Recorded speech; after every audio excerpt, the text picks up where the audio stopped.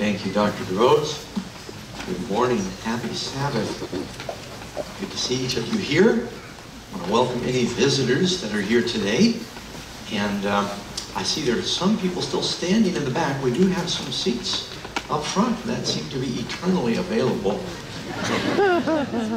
If you're not afraid, come on up front.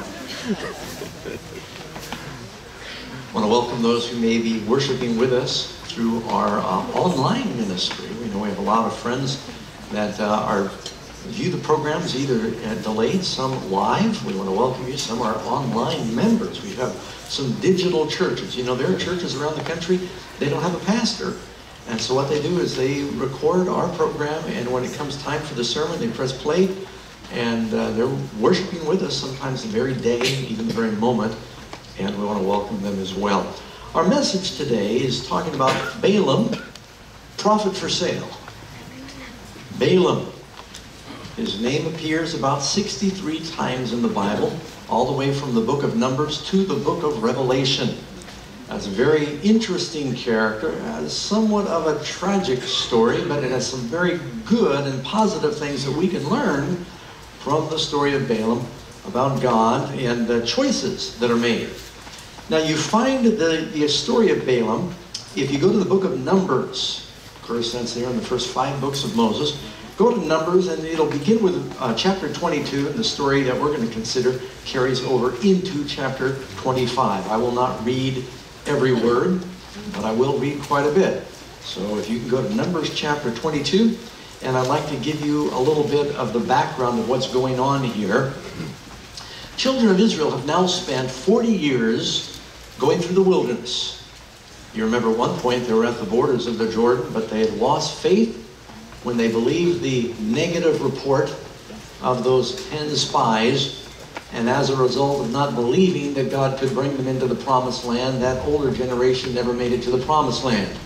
Without faith, it is impossible to please God. And so God said, I'll bring the next generation in, assuming they believe. And after 40 years, they came once again to the borders of the promised land on the Jordan.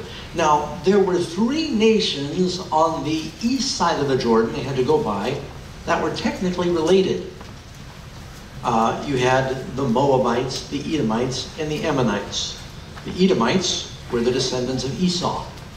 They at one time had worshipped Jehovah, but they had strayed. The Ammonites were the descendants of Lot, as were the Moabites. Remember, Lot's 2 daughters had Ammon and Moab. At one time, they believed in the true God, but they had strayed in their faith. And as Moses approached these nations, he would say to the king of the Ammonites, look, we have no quarrel with you. We just need to go through your territory, to go from the desert into the land God has given us. Allow us to pass through. We'll pay for any water that we drink. If there's any grass that our cattle eat, we'll recompense you for that. And they said, you're not to come through our land. In fact, they even attacked them.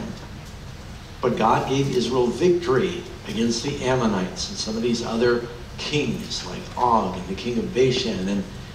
And right next to Edom and Ammon was Moab. Remember, Ruth came from the tribe of Moab.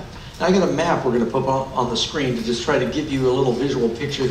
You see down here in the very south of Moab, you've got where the land of Edom is. The children of Israel were told they had to go around Moab. They said, we don't want you coming through our land. So they went around Moab. It was a more difficult route. And now they're camped in the acacia grove, and they're in the northern territory of Moab, but it's still making Moab very uncomfortable that this big nation who had just defeated their enemies, the Ammonites, you would have thought they'd been happy, that maybe we're next on the list. And so this is the backdrop. Israel is preparing to cross the Jordan, to attack Jericho, to enter the promised land. They've got no quarrel with their relatives, the Moabites. And even though the Moabites had drifted far from God, and now we're worshiping a god named Chemoth. And they were even practicing child sacrifice. Later in the Bible, you read a story about one of the Moabite kings, that when he was losing a battle, he offered his son on the walls, who was the crown prince. And so they had drifted very far from God, but God had told Moses and the people, You're not to try and pick a fight with Edom, Moab, or Ammon, but they picked a fight with Israel. So here's where the story takes up. Chapter 22, Numbers, verse 1. Then the children of Israel moved and camped in the plains of Moab on the side of Jordan across from Jericho. Just we showed you on the map, getting ready to cross over. Now Balak, the son of Zippor, saw all Israel had done to the Amorites. And Moab was exceedingly afraid because they were many, and Moab was sick with dread because of the children of Israel. So Moab said to the elders of Midian, now the Midianites and the Moabites were somewhat confederate, they were friends. The Midianites were the children of Abraham's wife Keturah. A lot of them dwelt in the deserts. But so they had an alliance.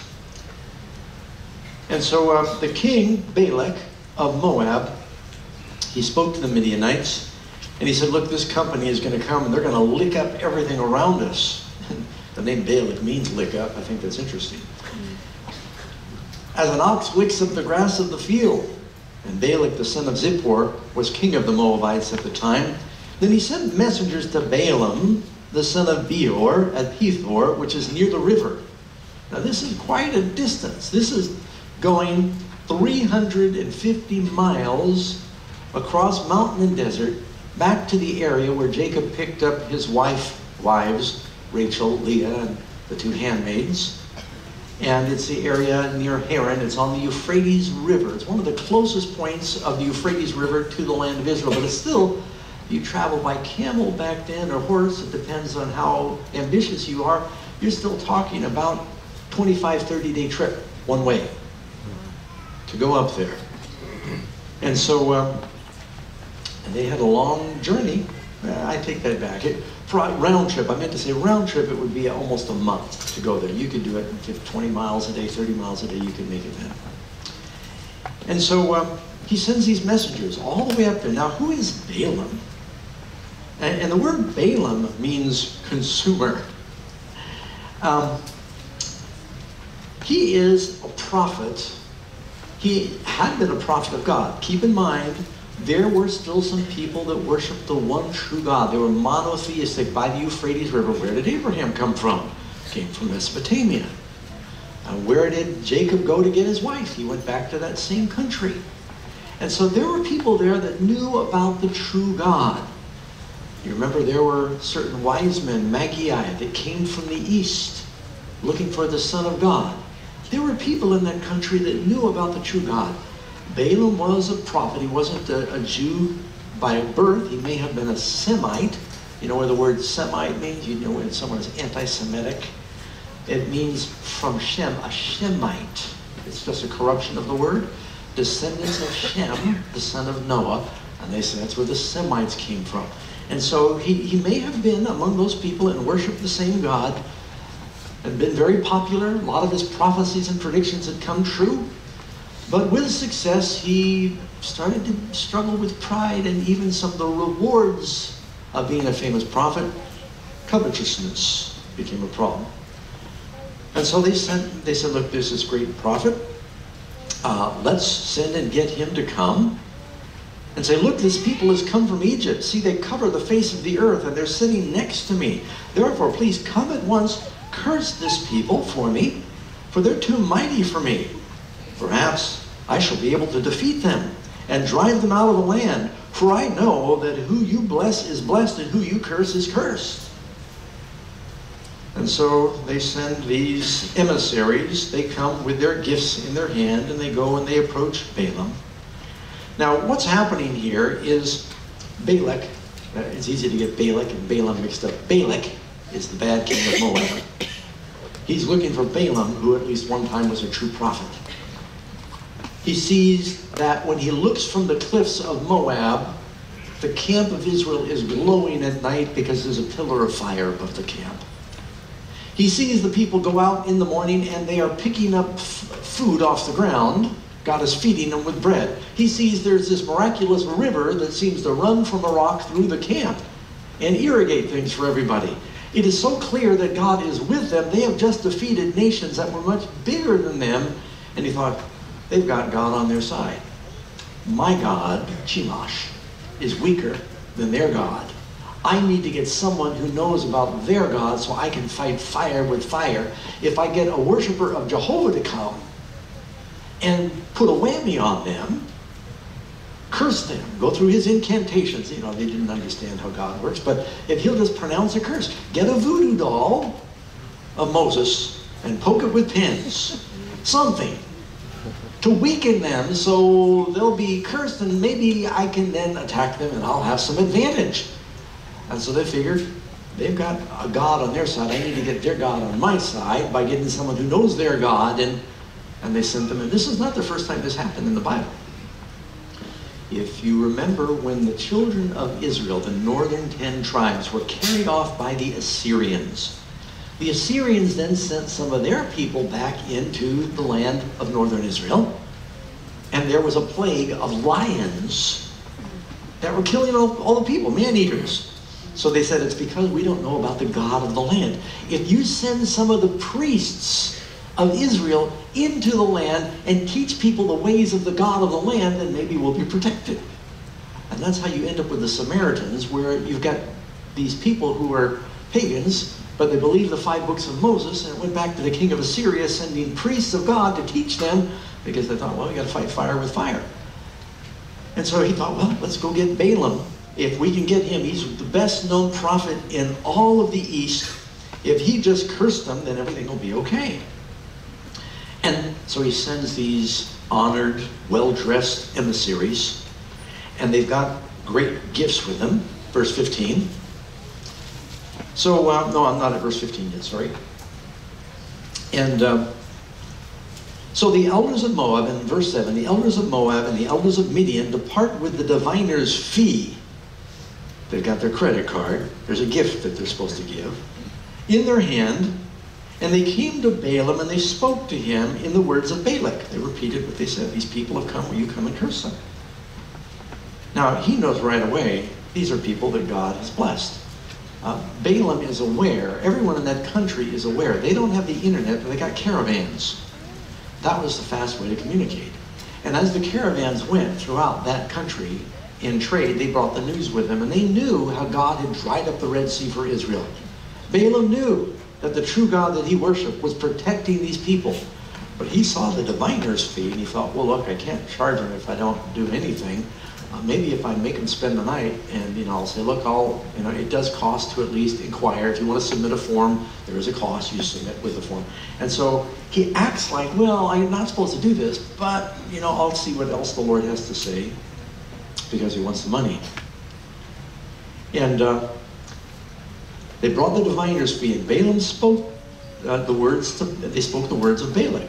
And he said to them, lodge here tonight, and I'll bring back word as the Lord speaks to me. So the princes of Moab and Midian stayed with Balaam. Then God came to Balaam and said to him, who are these men with you? Is that because God doesn't know? Or is God saying, Balaam, why are you entertaining the enemies of my people? Who are these men with you?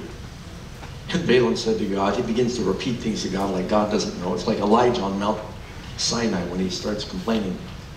Balak, the son of Ziphor, king of Moab, has sent them to me, saying, look, a people have come out of Egypt, and they cover the face of the earth. Come now, curse them for me. Perhaps I'll be able to overpower them and drive them out. And God says to Balaam, as clear as it can be, you shall not, isn't that like the 10 Commandments? You shall not go with them. You shall not curse the people, for they are blessed, understandably, blessed by me.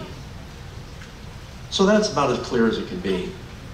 But he's regretting that he's trying to find some compromise, some middle ground where he can still get paid. Reluctantly, Balaam rose in the morning, and he said to the princes of Balak, go back to your land, for the Lord has refused to give me permission to go with you. Sounds like a kid who says, my mom won't let me go out and play. I want to go, but the Lord won't let me go. He doesn't tell them why. He doesn't say what the Lord said. He just says, I can't go. And the princes of Moab, disappointed. They've just gone, a 20-day journey, 2-week journey over tough desert mountains. And they rose and they went back to Balak. And they said, Balaam refuses to come with us. Then Balaam again sent princes. Maybe they got, they said, maybe there just wasn't enough money. Maybe he didn't understand the situation. You sometimes wish that God's people had the determination of the devil. You say, boy, he works like the devil. We give the devil credit for being a hard worker, don't we? Determination, tenacity, resolve. I remember a friend who was a Bible salesman, and he was a hard worker. He's very successful. He said, it's amazing. The harder I work, the luckier I get.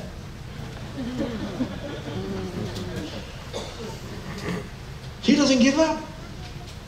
Balak again sends princes. While the others are resting, he gets a new batch, a bigger emissary group. More numerous, more honorable. They got better clothes, better position than the others. And they come. It says, it only takes a second or two to say, and they came to Balaam. But here you go. Another couple weeks go by. They bring a caravan, protecting these great rewards. And they say to him, thus says Balak, the son of Zippor, king of Moab, please let nothing hinder you. What? Not even God? Let nothing hinder you from coming to me. For I will certainly honor you greatly, and I will do whatever you say to me. Therefore, please come curse this people for me. He's basically saying, name your reward. I'm a king. I'm giving you a blank check. It's even better than when Herod said to the stepdaughter, or to the daughter of Herodias, I'll give you up to half my kingdom. He said, name it. I'll do whatever you want. I'll do whatever you say to me. Come, I'll honor you. It also appealed to him when, the first group, they came in and they said, we know that who you bless is blessed and who you curse is cursed. You've got the power. And so this is starting to work on him, and he kind of wants to go. He should have said, look, I told you no. I remember I called someone and asked, I thought, boy, he'd be a great administrative pastor. This is years ago when I called this guy. And he said, well, thanks so much, Doug, but no. But I thought, boy, he would be great. So I called him again. And I talked to him on the phone. I said, we could do this together. We'll do that together. What do you want? Finally, he said to me, kind of hurt my feelings. He said, what part of no don't you understand? I felt a little rebuked. And it's like God told Balaam, no. But they come back and they said, oh, but you didn't understand. You got to come. You got to come right now. And he's going to give you big rewards, great honor, whatever you want. You must be crazy. Of course you can come. You got power. You're the prophet. You just talk to God. You tell him what to do. The pagans always thought that they could manipulate their gods with they'd go through these ceremonies and they'd sacrifice and they'd manipulate their gods. And they didn't understand, no, God tells us what to do. And Balaam knew that, and yet he said, well, I'll tell you what, why don't you spend another night here? Now he should never have done that.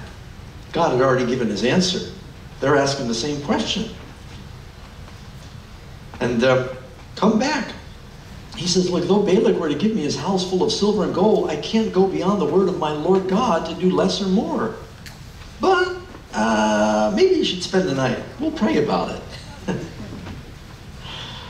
You ever seen anyone do that? They know what God tells them, but they think, I'm just going to pray about it. I've seen this happen many times with this very scenario where they know the Bible says they should not be unequally yoked with unbelievers, but they find an unbeliever that is tall, dark, and handsome. And they think, I'm going to pray about it so I can feel spiritual while I disobey. I'm going to pray about it. And, I know the Bible says this, but it's amazing. You can rationalize almost anything if you want to. People can talk themselves into doing all kinds of things the Bible clearly forbids. Just pray about it. He said, look, I'll talk to the Lord again. God already gave an answer.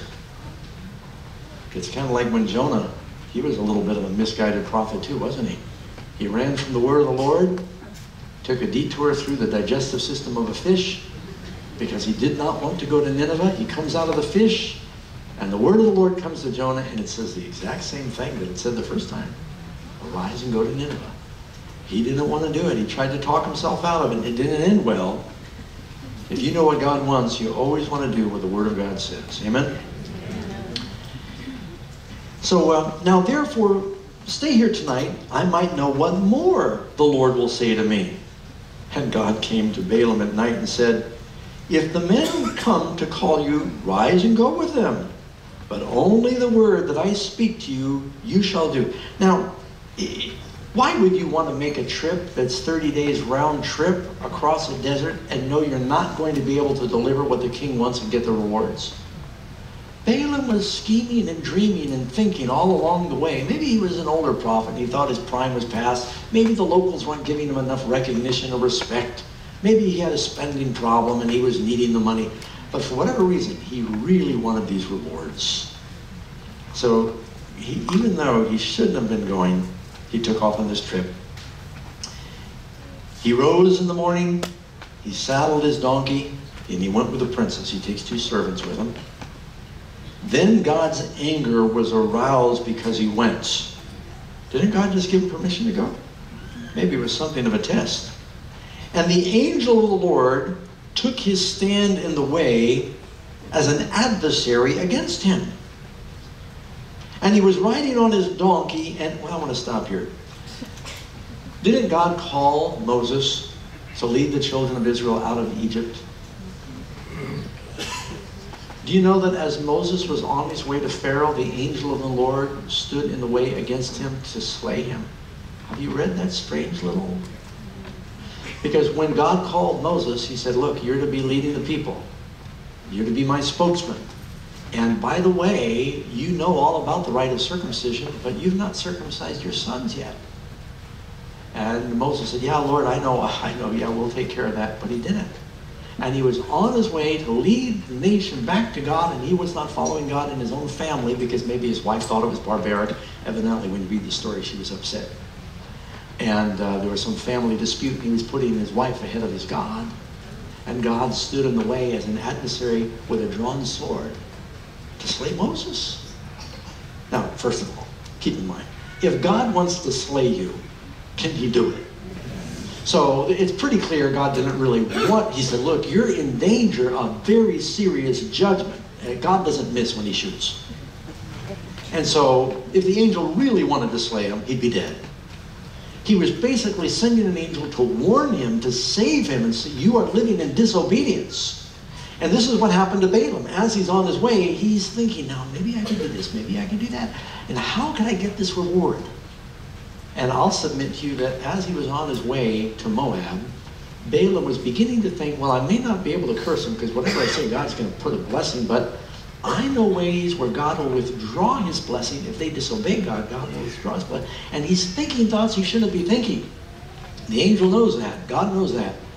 And he sends the angel, he says, look, your way is perverse before me. You're not going to deliver my message. You're still going and you're scheming how you might get the rewards. Pastor Doug, are you making that up? No, that's what Peter says. I'll read it to you in a minute. That's what Jude says. That's what Revelation says. That's what Joshua says. They all refer to Balaam and say he was conspiring because of covetousness and greed. Have we seen that happen before? You ever seen an evangelist go bad? They say that when it comes to an evangelist, it's either the honey or the money. They get mixed up with girls or greed. It's covetousness or it's Cynthia. I'm trying to find something how to see it. But it's one of the two. And I've seen it happen. And it happens slowly. You get some young, on-fire, sincere evangelist. They got the gift of evangelism. And the Bible sometimes calls it the gift of prophecy. Paul refers to preaching as the gift of prophecy. And they're persuading others. And they're up there preaching and people are coming and they're seeing great results. And then someone says, oh, if I could just get an outline of your sermon. So they make a couple of Xerox copies of their sermon. They realize, well, that costs something. So they say, $1 for, my sermon outline. People, no problem. And they say, I could probably sell cassette tapes. No problem. I'll be honest with you, friends. When I went into evangelism, this is back in the days of audio cassette. I met Karen. She was helping me make labels for the cassettes because I couldn't keep up with it. People were buying hundreds. It scared me. Hundreds of sets of our programs. And I could see very quickly how an evangelist could get in trouble. And then they started selling their DVDs. And I knew one evangelist. Then they started a little side business. They started selling multi-level marketing products during their evangelistic program, trying to get all the other members to sell their product for them. And pretty soon the money's rolling in. And I know one evangelist, he left evangelism. He said, I'm going to go on, I'm making so much more money doing these other things. I'll make $1 million and I'll put it into God's work. I said, brother, you'll never come back. You're going to fix your eyes on the money and you're going to take your eyes off the goal. And they never came back to God's work. Or they may have made a lot of money.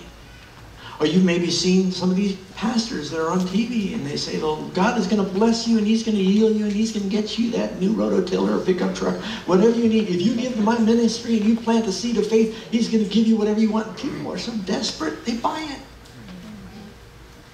And then you got these evangelists that are flying around and they got a fleet of jets and they got their entourage and bodyguards everywhere they go and they do this name it, claim it, blab it, grab it ministry. Called prosperity preachers, and it's all about follow Jesus so you could be rich. Was that Christ's message? Little by little, something had happened to Balaam. So God stands as an adversary to him along the way. And now in verse 22 of chapter 22, the anger of the Lord was aroused because he went. And the angel of the Lord took his stand in the way as an adversary against him. And he was riding on his donkey, and his 2 servants were with him. Now the donkey saw the angel of the Lord standing in his way, with a drawn sword in his hand. Some of you remember when David, and this is in 1 Chronicles chapter 20, David was numbering Israel. He wasn't supposed to. And a plague ended up coming on the people of Israel. David looked above Jerusalem, and he saw an angel with a drawn sword above Mount Zion. By the way, that was the incident that led David to pick the threshing floor of Ornan as the place where Solomon's temple would be built. The angel was directly above that place. And David said to Ornan, we need to make an offering to God and ask him to forgive us for my pride. The whole nation was suffering because of what he had done. And they made an offering there, and God, the angel, put away his sword and the plague stopped. How many of you remember that story? An angel with a drawn sword. I wonder if with the Greek, the sword of, what is it, Damocles? Hanging by a thread. I wonder if some of those mythologies came from the Bible. And the donkey saw the angel. And the donkey saw the angel standing in the way with his drawn sword. He turned aside out of the way and went into the field. So Balaam struck the donkey to turn her back onto the road. So the donkey, maybe the angel vanished temporarily, gets back into the road. Now the donkey's looking a little nervous. And then the angel of the Lord stood in a narrow path between the vineyards with a wall on this side and a wall on that side. And when the donkey saw the angel of the Lord, she couldn't turn around, so she tried to just get over on the shoulder, and she pushed herself against the wall and crushed Balaam's foot against the wall. So he struck her again. And it's kind of like pounding the steering wheel on your car when you're mad. Then the angel of the Lord went further and stood in a narrow place where there was no way to turn to the right or the left. And when the donkey saw you notice that the way keeps getting more and more narrow. I've seen that before. People know that they're not living in God's will. And first, God gets their attention out in the field, and then they bump their foot against the wall, and then they get in a place where there is no passing. God is trying to get their attention. Things continue to get narrow and narrower because they're not walking in the way of the Lord. You ever had that experience? He went down, there's no way to go right or left. And when the donkey saw the angel, all she could do was stop and lay down under Balaam. So Balaam's anger was aroused. He hops off the donkey and he strikes. He makes it sound like he's beating the donkey with his staff. Then the Lord opened the mouth of the donkey. And she said to Balaam, what have I done to you that you struck me these 3 times? And Balaam said to the donkey, why are you talking? No, he doesn't even ask that question. He is so mad. Balaam said to the donkey, because you've abused me, I wish there were a sword in my hand. Now, wouldn't you kill a talking donkey? How much would a talking donkey be worth? He's clearly not thinking. Clearly.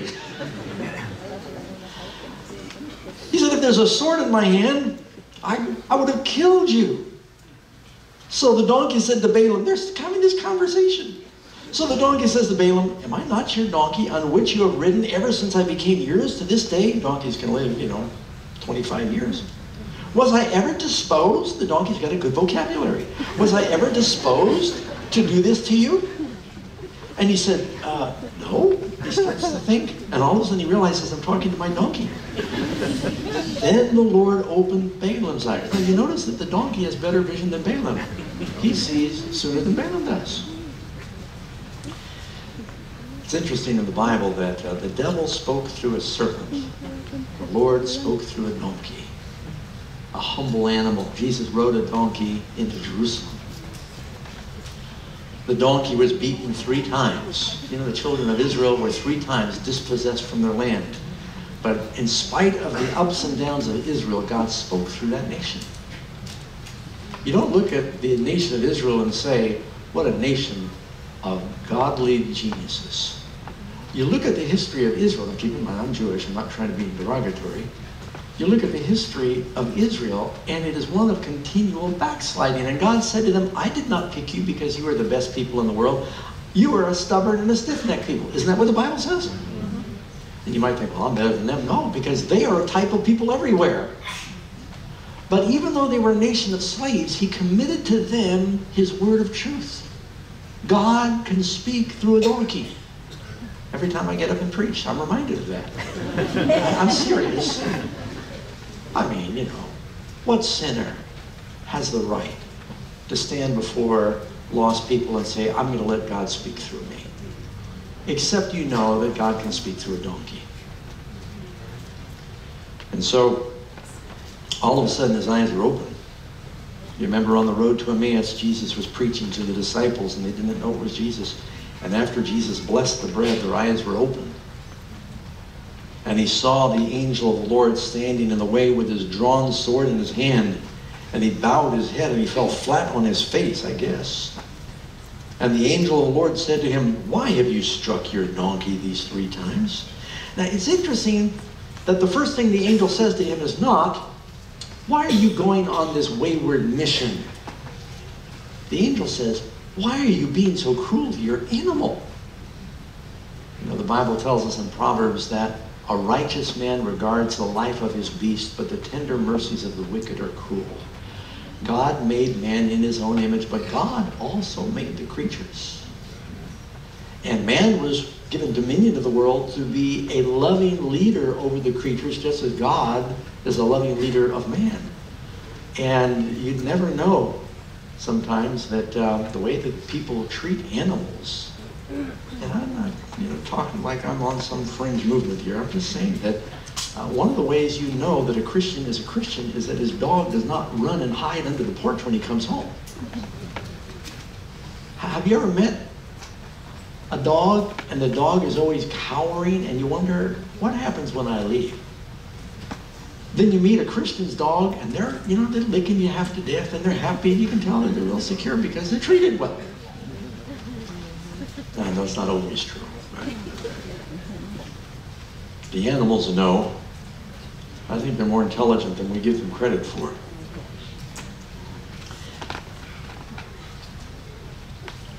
So the angel is saying, why did you strike your donkey these 3 times? Behold, I have come out to stand against you because your way is perverse before me. The donkey saw me. Now when it says the angel of the Lord, now the angel says your way is perverse before me. His way was perverse before the Lord. Sometimes when it says the angel of the Lord, it's what you call a Christophany. It's Christ appearing in his pre-incarnation form as he did to Abraham and Jacob. This could be one of those times. The donkey saw me, and he turned aside from me these 3 times. He's basically saying the donkey's smarter than you. If she had not turned aside from me, surely I would have killed you and let her live. Here, Balaam was being saved by the donkey. We're saved by one who rode on a donkey, right? For his sake, we're saved. Said, you're beating your donkey, and it was a donkey that saved your life. And we crucify Christ afresh, not realizing it's the sacrifice of Christ that keeps us alive. And Balaam said to the angel of the Lord, I have sinned. I did not know you stood in the way against me. Now therefore, if it displeases you, what do you mean, if it displeases you? If it displeases you, I'll turn back. And the angel of the Lord said to Balaam, go with the men, but only the word that I speak to you, that shall you speak. Now evidently the emissaries are going out ahead of him. They didn't see this event. Balaam is going on a little more slowly, and he's got his servants with him. So Balaam went with the princes of Balak. Now when Balak heard that Balaam was coming, he went out to meet him. The word came from the emissaries, he's coming. He's finally coming. He goes out to meet him near the border of the Arnon, the boundary of the territory. Then Balak said to Balaam, did I not earnestly send you, calling for you? Why did you not come to me? Am I not able to honor you? He can't understand. Didn't you hear? I'm giving you a blank check. What took you so long? Why did you say no the first time? And Balaam says to Balak, look, I've now come to you. Have I any power at all to say anything? He's still trembling from the encounter with the angel. The word that God puts in my mouth, that I must speak. Now, that's actually good advice for all of us. When it comes to sharing your faith, be faithful to simply use the word of God. The power is in the word. The word that God puts in my mouth, that I must speak. So Balaam went with Balak, and they came to Kirjath-Hurzoph. Then Balak offered oxen and sheep, and he sent some to Balaam and to the princes who were with him. So it was the next day that Balak took Balaam and brought him up to the high places of Baal, that from there he might observe the extent of the people of Israel. You could see the people of Israel. There could have been over 1 million of them. It's like 600,000 men between 20 and higher that can fight. That's what we know about the number. You can use that to extrapolate how many other older men or younger men and women and children were there. There was easily over 1 million people spread out in this great plain. So Balaam says, all right, you want to hear what the Lord has to say? Here's how this is going to work. I'm in chapter 23. Build 7 altars here and prepare for me here 7 bulls and 7 rams. Now he's doing an offering the way they did when they served Jehovah. The sacrificial system God gave to Adam and Eve. Just clean animals. And Balak did as Balaam had spoken. And Balak and Balaam offered a bull and a ram on each altar. Then Balaam said to Balak, stand by your burnt offering, and I will go. Perhaps the Lord will come and meet with me, and whatever he shows me, I will tell you. So he went to a desolate height. He goes off on one of these knolls on a hill by himself, and he's praying. And God speaks to him. Now you jump down to verse 7, and here is the first of 4 oracles that come to Balaam. And this is in verse 7 of chapter 23. Balak, the king of Moab, has brought me from Aram, from the mountains of the east, saying, come curse Jacob for me, and come denounce Israel. How can I curse whom God has not cursed? And how can I denounce whom the Lord has not denounced? From the top of the rocks I see him, and from the hills I behold him. There a people dwelling alone, not reckoning itself among the nations. Who can count the dust of Jacob, or number 1/4 of Israel? Let me die the death of the righteous, and let my end be like his.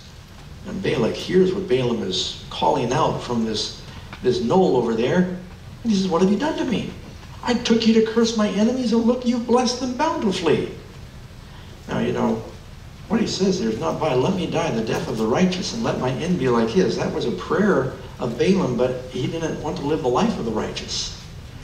If you want to have a good ending, then you need to make that decision before the end comes. Balaam said, must I not take heed to speak what the Lord has put in my mouth? And Balak, this guy, he needs to be admired for his persistence. Balak said to him, please, come with me. Maybe you can curse him from a different angle. Isn't that how the devil is? Well, look, if I can't convince you that way, let's convince you this way. We'll just find a new angle. Now you saw the whole nation spread before you. It was inspiring. It was hard to curse them when you saw how big they were. I'm just going to have you get a hill in the way where you just see the outer part of the camp. Maybe you can curse them from there. So he puts them up on the top of Pisgah. You've heard that? That's not far from Mount Nebo. And he built 7 altars, 7 rams, 7 bulls on each one. And Balak says, okay, leave me alone. I'm going to see if the Lord speaks to me. Then you get the second oracle. And in this second oracle, he says, rise up, Balak, and hear. Listen to me, son of Zippor. God is not a man that he should lie, or the son of man that he should repent. He has said, will he not do? Or has he spoken, will he not make it good? Behold, I have received a command to bless, and he has blessed, and I cannot reverse it. Now, where does God bless? Have you read in Genesis chapter 12, where God says to Abraham, those who bless you will be blessed, and those who curse you will be cursed. God says, I can't change that. Matter of fact, that phrase is uttered 3 times in the Bible about the people of God. And you are blessed. Whoever blesses you is blessed. Whoever curses you is cursed. And he said, I can't change that. Then Balak said to him, he says to Balaam in verse 25, well, don't curse him. Don't bless him. He said, did I not tell you all that the Lord told me I must speak? Balak is rubbing his hands together. He says, got to be a way around this. Please come, I'll take you to another place. Another angle. Perhaps it will please you that you might curse him from there. So Balak took Balaam to the top of Peor, Mount Peor, which overlooks the wasteland. Now I don't want you to look at them, I want you to look at the wastes. And maybe when you see the ugly wastes, it'll make you think cursing thoughts. It's like, God can be enticed with these omens and incantations.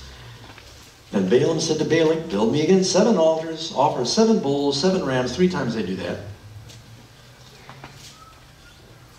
And when Balaam saw that it pleased the Lord to bless Israel, he did not go at other times to seek to use sorcery, but he said he was somehow mixing sorcery in with what he was doing. He set his face towards the wilderness. And Balaam raised his eyes, and he saw Israel encamped according to their tribes, and the Spirit of God came upon him. He wasn't supposed to look, but he did. And the Spirit of the Lord came on him. He took up this oracle. And I'll not read it all here. You can look at verse 5. This is the 3rd oracle. How lovely are your tents, O Jacob, your dwelling, O Israel, like valleys that stretch out, like gardens in the riverside. And then you go to verse 9, and it says, blessed is he who blesses you, and cursed is he who curses you. That's the same thing you find in Genesis 12:3, and you also find it in Genesis 27:29. It's the blessing that God gave to Abraham's descendants, and a blessing for every Christian who is a son of Abraham by faith. Now when Balak hears the final words out of Balaam's mouth, blessed is he who blesses you, and cursed is he who curses you. Why did Balak bring Balaam? To curse him.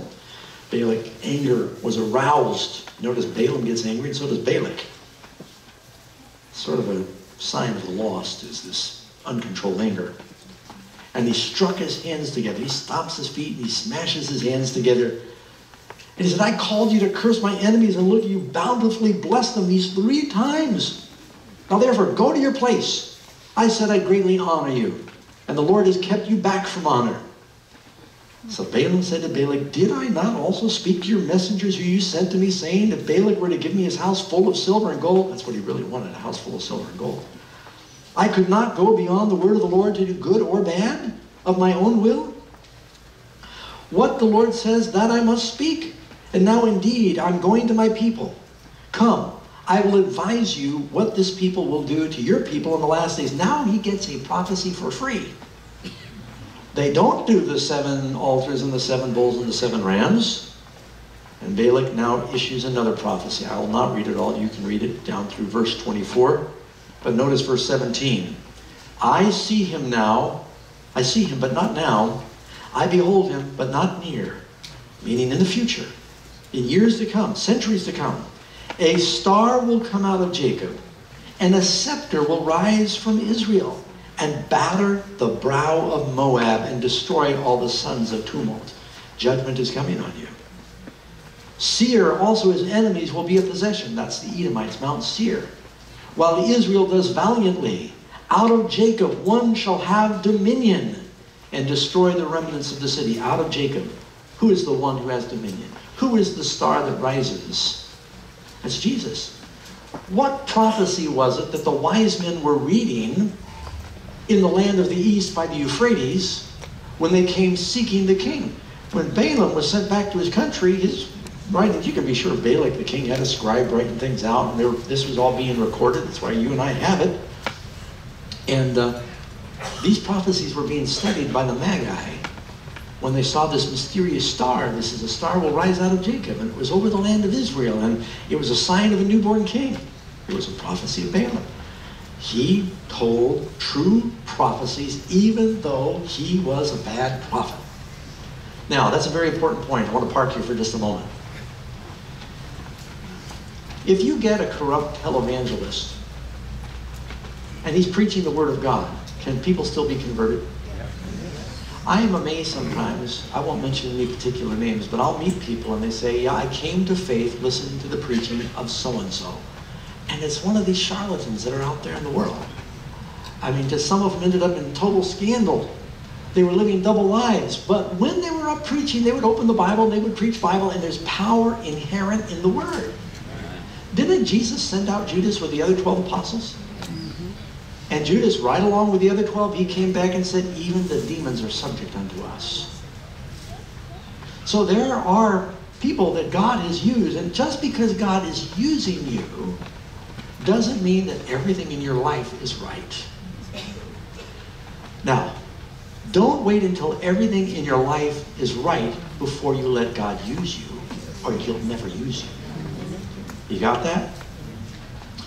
Jesus said to Peter, at the end of Christ's ministry, Jesus says to Peter, Peter, Satan has desired to have you that he might sift you like wheat, but I prayed for you that your faith fail not. And when you're converted, Peter's saying, what do you mean, when I'm converted? I've been following you 3.5 years. When I'm converted. I've been out teaching and preaching, casting out devils and doing miracles. When I'm converted. God was using the apostles in spite of the fact they weren't thoroughly converted. Don't wait until you feel like you're perfect before you let God use you. But don't let God's using you make you think that you're perfect. You got that? So yeah, God did speak through Balaam. But he was living out of God's will. He was resisting the working of the Holy Spirit in his life. Even the apostles were arguing with each other which of them was the greatest until they were converted. So he gives this fourth prophecy. Now I just want to review a few things. What happened to the children of Israel there on the borders of Canaan are going to happen to God's people again in the last days. You have a confederacy in Revelation of a beast, a dragon, and a false prophet. In the last days, here you've got, in this story, you got the Midianites, the Moabites, and a false prophet. And they conspire to destroy God's people. But when they are unsuccessful in attacking God's people from the outside, they go to plan B, and they try to attack from the inside. There's a quote from the book Patriarchs and Prophets, page 438. The Moabites dared not risk an attack upon them. An appeal to arms was hopeless in the face of the supernatural agencies that wrought in the behalf of Israel. But they determined, as Pharaoh had done, to enlist the power of sorcery to counteract the work of God. They hoped to bring a curse on Israel. It was kind of like when Simon Magus said to Peter, I'll give you money for the Holy Spirit. You know what Peter said? Your money perish with you. They thought that somehow they could bring God down to their level. What does God say about witches and soothsayers? Deuteronomy 18:10. There shall not be found among you anyone who practices witchcraft or a soothsayer or one who interprets omens or a sorcerer. And it seems like Balaam had begun to pick up some of those habits along the way. Matter of fact, Joshua calls Balaam a soothsayer in his book. So they give these oracles, and he's unsuccessful. He wants to curse them. There's another statement from the book Patriarchs and Prophets, page 443. While all this is going on, what is Israel thinking? Does Israel know that up on the hills that there's a spiritual battle raging and that someone is trying to pronounce a whammy on the whole nation? They have no idea. How little do the Israelites know of what is taking place so near them? How little do they know of the care that God extended over them day and night? How dull are the perceptions of God's people? How slow are we in every age to comprehend his great love and mercy. If we could discern the wonderful power of God constantly exerted in our behalf, would not our hearts be filled with gratitude for his love and with awe at the thought of his majesty and power? You know how often the devil is trying to take you out? You know nothing about it. And God is protecting us because you're blessed. And you cannot change what God has blessed except one thing. There is something that can happen where the devil can get past your blessing. Balaam on his way home is mad. Here he made this trip. He didn't get any rewards. He didn't get the honor. He's going home. He's going to look defeated. And he's thinking along the way, you know, I know there's one way that Balak can win a decisive battle against Israel. If he would entice Israel to be unfaithful to their God and worship other gods, God would withdraw his protection. It's like God had a hedge of angels around Job, and the devil said, I can't do anything to Job because you've got a hedge about him. The angel of the Lord encamps round about those that fear him, right? You're blessed if you're obedient. Unless God, like in the story of Job, creates a breach in the hedge, or in the story of Balaam, unless God withdraws his protection because you've driven him away through persistent, high-handed disobedience, he blesses his people. That doesn't mean that we don't ever go through trials. So, here's what Balaam's plan was. He got home, and he couldn't take it anymore. He returns. And he gives counsel to Balak. He says, look, I've got a plan. He says, what are you doing back here? He says, I got a plan. He says, if you want to see a victory over Israel, you need to separate them from their God. Me standing on the mountain trying to pronounce a curse on them is not going to do any good. But if you can send the Vestal virgins that worship your god Shemoth in among them, make friends with them. They have nothing against you. Israel was not trying to fight a war with Moab. Get involved in some trade, make some friends, and send the girls in and invite them to your feasts. And let's have a little drink at the feasts, and they bring out their gods. And that's exactly what happened. Balak took the counsel of Balaam. They sent some of the beautiful young ladies in among the young men who were guarding the borders of Israel. And they said, we're having a feast. The food is free. I mean, who doesn't want free food, right? And the wine will be flowing freely. And they said, oh yeah, we offer a little incense to this god. And they entice them. And they began to worship the other gods. Now, all you have to do is turn one page. Go to Numbers chapter 25. And you'll read what Balaam did to Balak.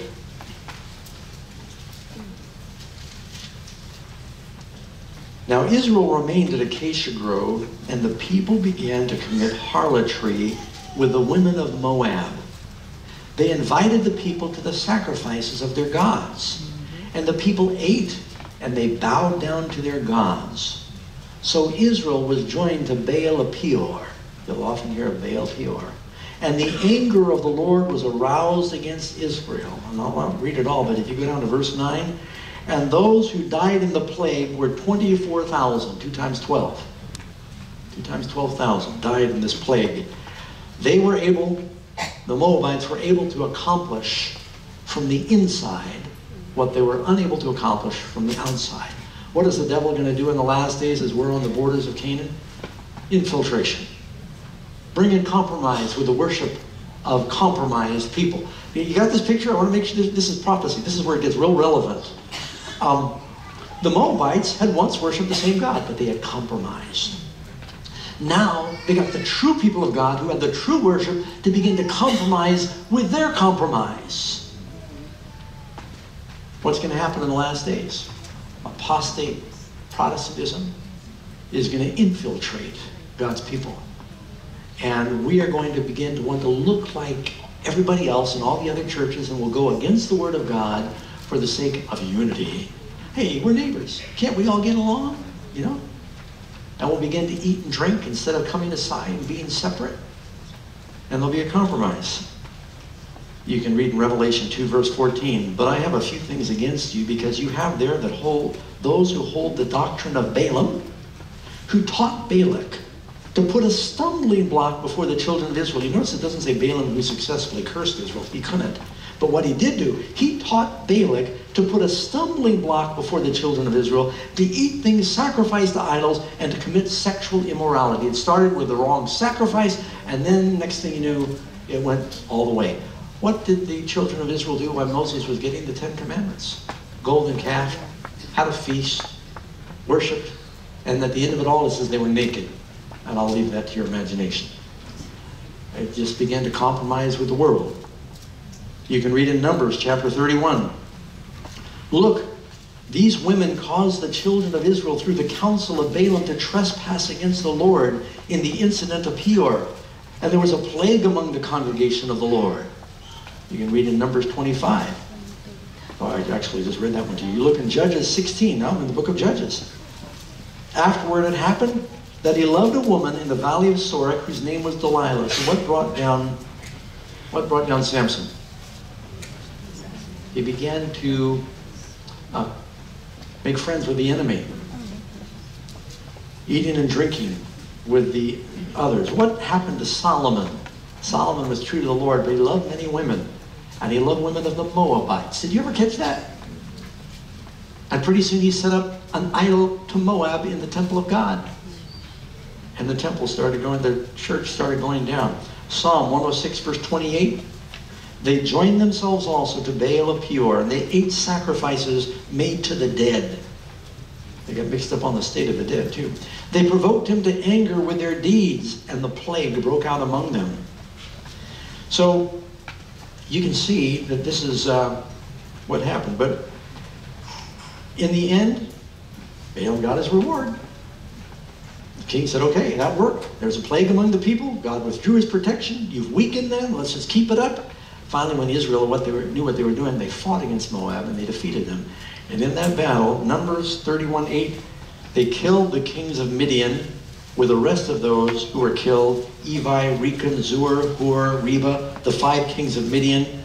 Balaam, the son of Beor, they also killed with a sword. You read in Joshua 13:22, the children of Israel also killed with the sword Balaam, the son of Beor, the soothsayer, among those who are killed by them. And then you read in the New Testament in Jude 1:11, woe to them, for they've gone in the way of Cain, and they've run greedily in the error of Balaam. Balaam was running greedily for profit. Balaam, you could say, was a prophet that did not have a non-profit ministry. He had a for-profit ministry, but he didn't profit in the end. Because Jesus said, what profit is it? If you gain the whole world, then you lose your soul. Balaam lost everything. You know, Jesus said, Luke chapter 12, the ground of a certain rich man yielded plentifully, and he thought within himself, what shall I do? I've got no room to store my crops. He said, this will I do. I'll pull down my barns, I'll build bigger barns, and there I'll store all my crops and my goods. This is greed, covetousness. And I'll say to my soul, soul, you've got many goods laid up for many years. Take your ease, eat, drink, and be merry. But God said, you fool, this night your soul will be required of you. Then who will those things be for which you have provided? So is he who lays up treasure for himself and is not rich towards God. We all really have 2 choices. We can store our treasure there. Balaam wanted his treasure here. Balaam thought you could serve 2 masters. You can't. He said, I want to serve God and mammon. You can't. If you're trying to serve both, you will serve money. Judas tried to serve both. But Judas sold the Savior for silver. And he ended up losing in the end. And you can read the story of Gehazi. You can read the story of Simon Magus, who tried to buy the Holy Spirit. And the Roman soldiers who were willing to deny that they saw Christ rise from the dead because they were bribed for money. I think it was Charles Spurgeon that said, I've seen a lot of people come to the Lord, but I've never seen a covetous person converted. It's a very dangerous thing. So there's some things we can learn from the story of Balaam. There's some important warnings there, and there's some encouragement. The encouragement is that God cares about donkeys, right? And that God can speak through a donkey. That means he cares about us, and he can speak through us too. Amen? Amen. And so we just want to make sure that we seek first his kingdom and have those priorities. What profit is it to a man if he gains the whole world? A man's life does not consist in the abundance of things he possesses. The love of money is the root of all kinds of evil, for which some have strayed from the faith in their greediness, and they pierce themselves through with many sorrows. I don't know about you friends, but I'd rather have Jesus. Amen? Amen. I don't know if you caught it, but that's our closing song. We're going to sing, now, I think it's a misprint in your bulletin. It's supposed to be 327. Is that right? I'd rather have Jesus. We'll invite our song leaders to come up, and let's stand together as we sing all three verses.